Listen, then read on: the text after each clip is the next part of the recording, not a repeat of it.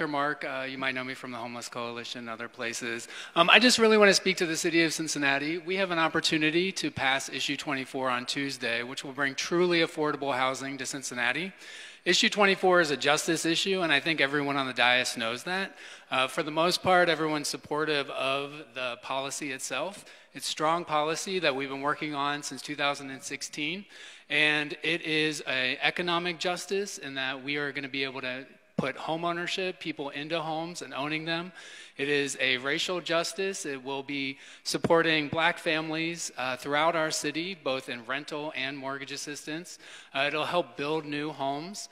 We know it's a climate change justice because we'll be able to change out people's furnaces for more efficient furnaces, fix roofs and things like that. It is also just a basic human rights justice situation because we have people who are sleeping on the street tonight. There are many people out today, families with children that are experiencing homelessness. The average age of a person experiencing homelessness in the city is 8 years old. We have families that are sleeping outside in their cars tonight when it's cold outside.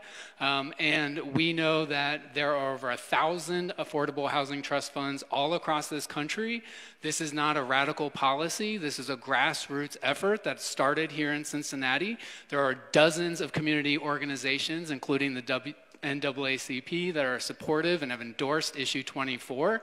And so I'm just urging everyone to get out, no matter how cold it is, on Tuesday, to make sure that you show up to vote yes on Issue 24 for truly affordable housing. It is the only affordable housing fund in the city that will be dedicated to where the need is for low-income and moderate-income families in our city who are at risk of losing their home. Thank you, and vote yes on Issue 24. Thank you. Our next